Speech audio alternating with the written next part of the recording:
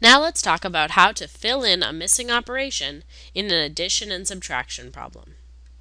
Since it's an addition and subtraction problem, we know that our two options to fill in that blank would be a plus sign or a minus sign. But how do we figure out which one goes there?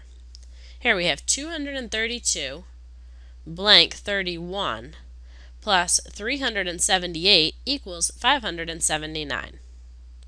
Now, since we already have a full operation here, we know that whatever this number is, when we do 232 plus or minus 31, we're going to add to that 378 to get 579.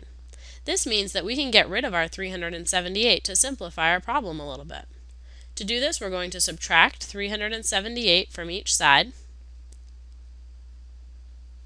That means that on this side, our 378s will cancel out, and on this side, we have 579 minus 378, which gives us 201.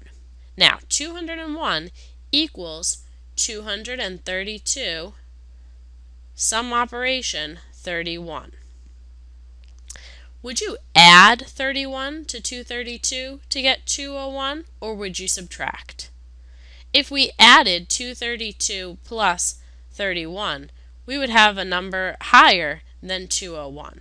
But if we put in a subtraction sign instead, we have 232 minus 31, which equals 201. This is a true statement, so we know that the sign we're going to put in to fill our blank is going to be a subtraction sign.